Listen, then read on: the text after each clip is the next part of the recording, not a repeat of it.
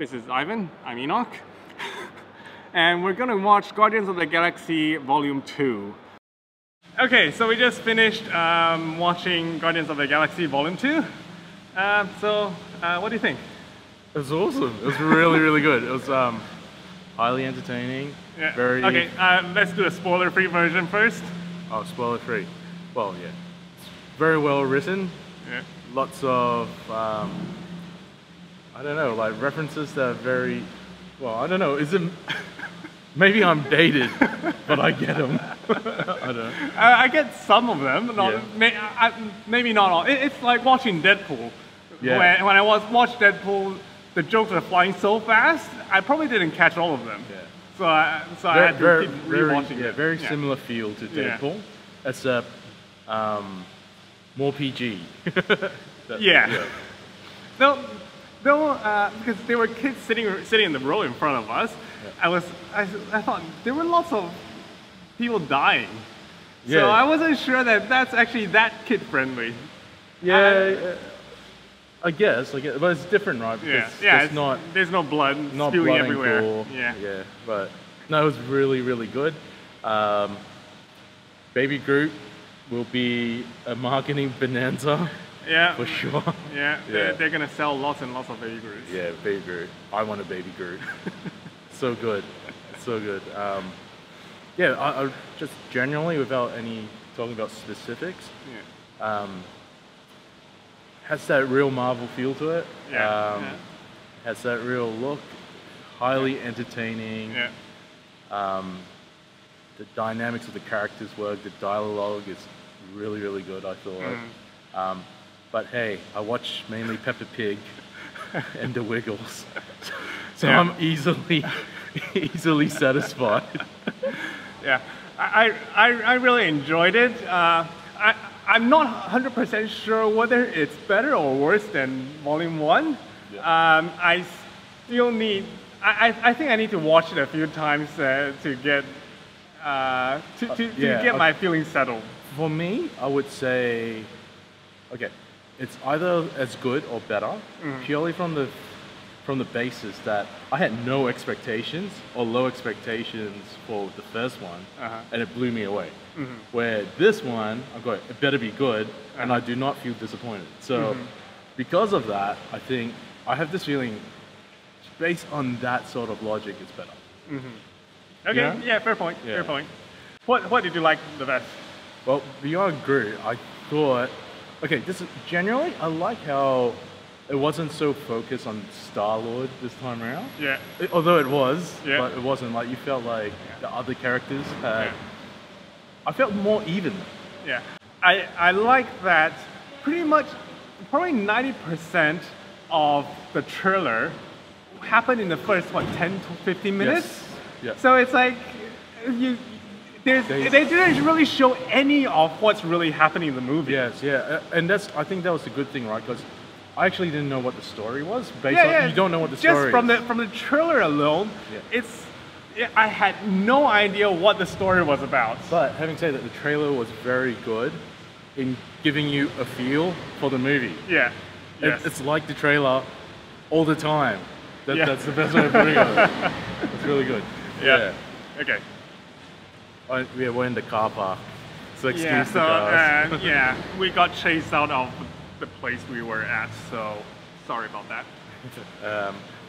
Other things I like. I don't know. I like the fact that I felt like in the first one, like Drax's character in this one was really well done. Like, he's so funny in this one.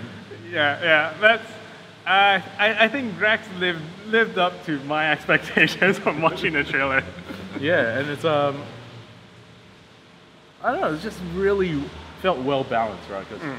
And then again, I always keep on thinking, well, that's because you don't watch many movies, right? Because I felt there was enough of like an emotional pull between some of the characters. You know, there's bits that were sad, bits that were funny. I thought it was well paced. I didn't sit there going, oh man, this is a bit slow or frustrating. None of that. Yeah, I think there's very little periods where there's not character development or plot development. Yep. Yeah. So that's what I really enjoy about this. That beyond special effects, it's good fun, funny story. It felt like it was a good way of building on it, so that you go, okay, I want to go watch 3 because now you know a little bit more. Like it felt like the characters and the storylines did develop. Yeah. I think it's highly recommend that movie, Guardians of the Galaxy Volume 2. So if you haven't seen it, definitely go watch it. I'll probably have to put this before the spoiler alert thing. You can cut it. I'll cut it anyway. So yeah, if you haven't seen Guardians of the Galaxy, definitely go watch it and highly recommend it. Okay, so spoiler warning now. If you haven't seen the movie, come back after you've seen it. All right, I think that's enough spoiler warning. Yeah. So, okay, spoiler review now. Spoiler review, okay. Okay, I knew that ego was an issue, because obviously they showed the dad in the trailer. I'm your dad, Peter. So, yeah, I knew from comics that ego was bad. Yeah. But the trailer gave no indication that he was the big bad in the movie. The trailer gave the suggestion that he's part of them. He's helping them, or somehow he's actually good. Yeah, well, I think that was the only thing, because I didn't know about ego. Okay. Right. Yeah. Well, honestly, I was just distracted by Baby Groot. I just kept on watching the trailer over and over. But so I didn't know about ego. But that would be one of the. I didn't feel like he was like evil, like super evil. No, he's. We're in the first one where you go, oh, that guy's bad, right? Yeah. But this one where he's like, oh, he's like an emotionally manipulating dad type. Okay, have you seen Jessica Jones? No. Okay. Oh, well, okay, I've watched the first 2 episodes. Okay, so you kind of know that who the baddie is. Yeah. I think ego is kind of like Kilgrave, where he grew up without knowing the social context of things. He grew up not knowing what it's like to be normal human. Yeah. So that's why he turns out the way he is, at least for Kilgrave. And I think ego is similar because he's just a thing that grew out in the middle of the universe. Yeah. So he had no better. There was no one to guide him to go, this is right, this is wrong. Yeah, I guess the thing is usually for a lot of bad guys, like this time, the only time you knew he was a bad guy was like a cabin full of bones, where usually it's like you see him killing a lot of people and all that sort of stuff. Yeah. So, I don't know, to me, I would say that was the only one thing where I'm going, it would have been cool for him to show how he destroyed planets or something, like how powerful he was. Mm-hmm. Like you get a sense of how powerful he is, but having said that, it doesn't take away from the fun or the story. I think this one there's a lot more emotional pull for them in the story as compared to Volume 1. Yeah. Volume 1 was just a lot of fun. Yeah. Whereas this one, spoiler alert, Yondu dies. Yeah. And I didn't see that coming because Yondu was part of Guardians of the Galaxy in the comics. Yep. So when in the trailer when Groot said welcome to the Guardians of the Galaxy. What's that?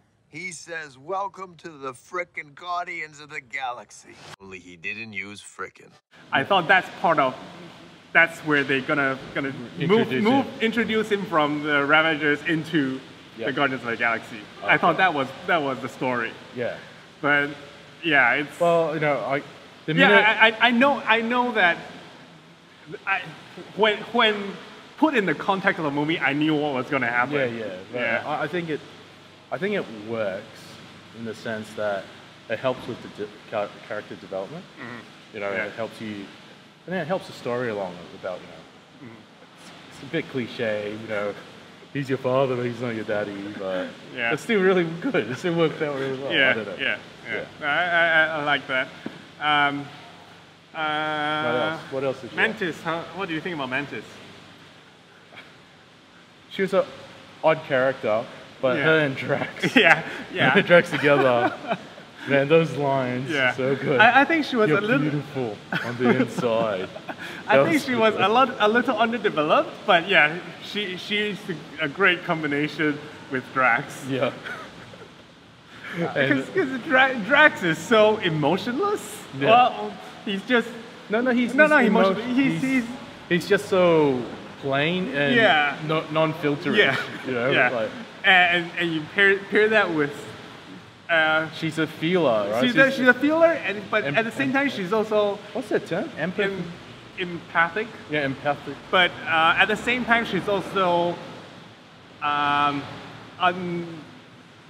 undeveloped as an individual because she was raised by ego. Yeah, but I also think like she was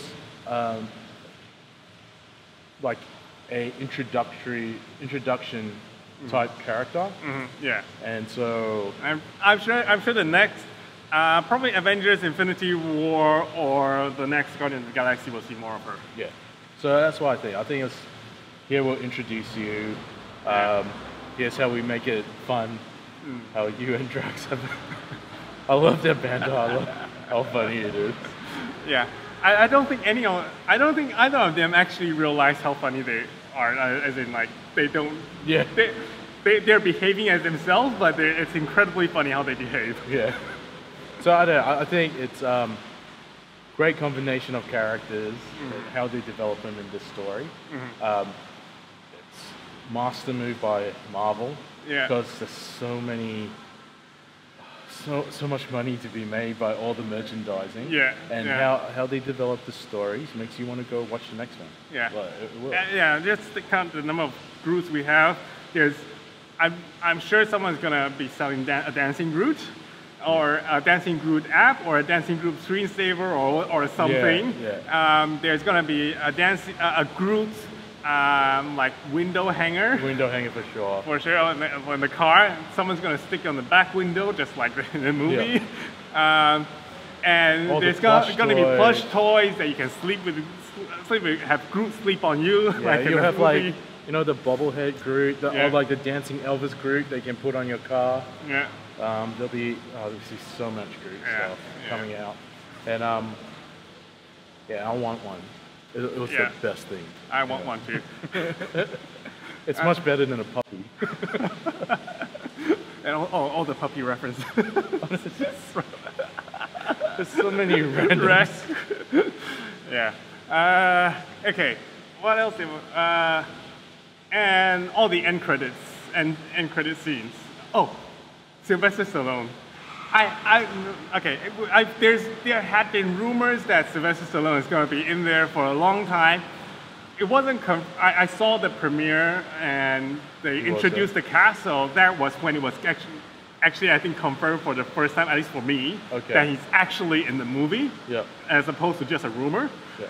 And I can't believe they actually put him in, and along with good. I thought he was. Who's the other guys? I don't know. I thought they all look very familiar, but I can't call out their names. Yeah. But I thought the Asian chick one was Michelle Yeoh. I can't tell. But looked like we'll go do some research and it was highly recommended. 5 stars for me. But I don't know. It's just. And I think with David Hasselhoff and Sylvester Stallone in there, I think, and all the stars that are getting cameos, I think the question now is, who is in the Marvel Cinematic Universe? Well, Apple's not, because they use a Zune player. So that's interesting. Pac-Man wasn't there. Yeah. I don't get why it was a Zune player. I wish they did. Well, it's meant. They put all the 80s songs in there, so they Zune from the 80s. They've got to put it as an older device. Okay, I guess. So after the 80s, I think they're gonna put the 90s 2000s in the next one. Yeah. Well, why didn't they use a Discman? Anyway, but that's just. But then you can't have 300 songs. I guess. Yeah, it's gonna have to last them for a long time. But no. Okay. What else did you like? Stanley's cameo, telling stories to, I don't know, are they called ancients or celestial beings or the Watchers? I think they might be called the Watchers. The Watchers. Yeah. So,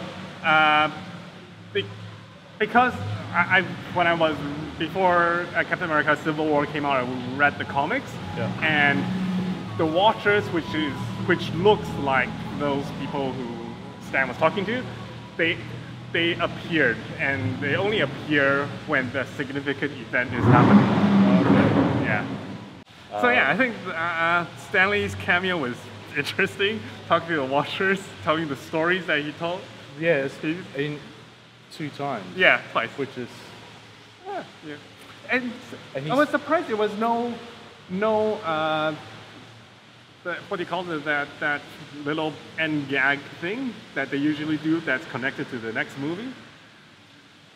No, they did. Well, they only said stay tuned. They showed a teenage Groot. Yeah. But, oh yeah, teenage Groot. How do you think of teenage Groot? no, baby Groot is much cuter. Yeah, much more marketable. It's good that they put baby Groot in the movie, and teenage Groot comes later. Yeah. Just that little scene, and you just go, man, I don't want to do with teenage Groot. Yeah, I think it's also good to set the expectation. No, baby Groot was just for this movie. He's not coming back. Yeah. Maybe not, unless he gets killed again and sprout him again. Yeah. So also like his relationship with Drax. Yeah. You know, he keeps hitting him, but then when he wants to go to sleep, he's like a baby. He goes to Drax's sleep. It's really cute. Yeah. Next movie? Next movie. Thor Ragnarok. Interested? Excited? Have you seen the trailer? Haven't even seen the trailer. Okay. Haven't seen. I don't even know when half the stuff is coming out. Marvel's so prolific. What's the next one after that? So Thor Ragnarok and Spider-Man Homecoming. Spider-Man Homecoming. Yeah. Because I like Spider-Man. So yeah. I look forward to Spider-Man. Yeah. I think Spider-Man is kind of, for me, it's kind of still an audition phase for me, because Spider-Man is still a Sony property, and the previous Spider-Man, the first one, I think the first one was good. The ones after that, it was a bit so. I'm hoping that now that Sony is collaborating with Marvel Studios, it's going to be good. Yep. But I'll wait and see. Yeah. And on X-Men, I really hope that Logan is the last Fox Marvel movie. Yep.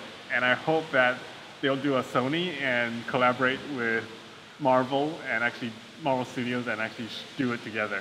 Because I want X-Men to be in the Marvel Cinematic Universe. Yeah, no, that'll be good, because then there can be a bit more crossover. Yeah. And similar thing with Fantastic Four. Because Fantastic Four is just... Yeah, the Fantastic Four movies, or Fan-4-Stick, that's a terrible, terrible movie. I have no idea why they even bothered making it. I know they want to keep the rights, but if you want to keep the rights, at least make a proper movie. Yeah, but no, it's riding on the coattails a bit. Yeah, but... A bit controversial. Yeah. I think Marvel's... I just hope that in the ideal world, Marvel Studios will get all the rights back, and they can do a proper Marvel Cinematic Universe with all the characters available to them. Yeah, I think it's highly recommend that movie, Guardians of the Galaxy Volume 2. So if you haven't seen it, definitely go watch it. I'll probably have to put this before the spoiler alert thing. You can cut it. I'll cut it anyway. So yeah, if you haven't seen Guardians of the Galaxy, definitely go watch it. Highly recommend it. Okay, where can people find you? Instagram mainly. Yeah, what's your username? Let me find out. Oh, Ivan Wu TS. Okay, follow Ivan Wu TS on Instagram. I'll put it in the link below, and yeah. And you can find me at Enoch Ko on Twitter, Enoch Ko on Instagram, Enoch Ko everywhere. And on this channel, of course. Like and subscribe. Yeah, okay, see you next time. See ya.